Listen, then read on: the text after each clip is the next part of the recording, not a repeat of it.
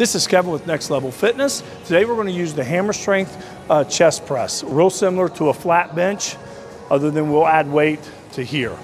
First, we want to get our seat adjusted. We want to release the pin, adjust your seat, apply the pin back in. Now your seat's locked. When you set in, again, you want to make sure your handles are right across the middle of your chest, which they are. Next, I'm going to apply the weight that is comfortable for me.